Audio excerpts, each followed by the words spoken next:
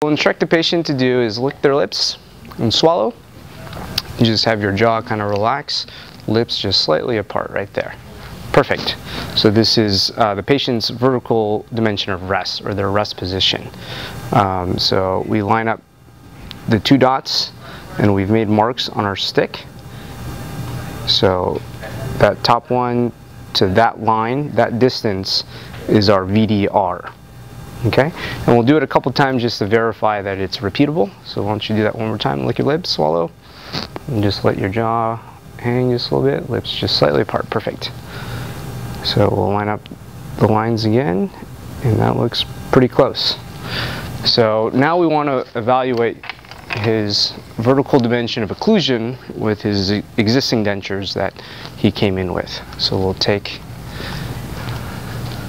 that out and we'll put the old dentures in, and generally the anatomical average is that there's a 2 to 3 millimeter difference between vertical dimension of rest and occlusion.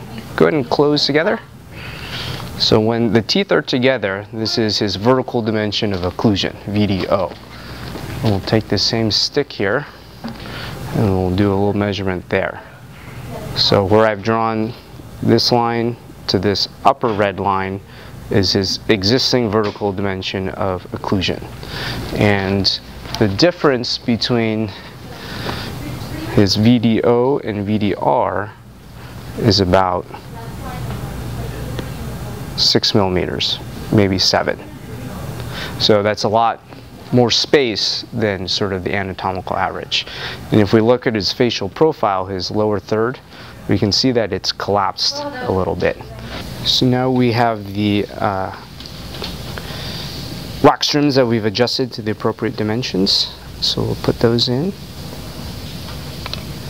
And what we want to see is that when the rims are touching or occluding, go ahead and close.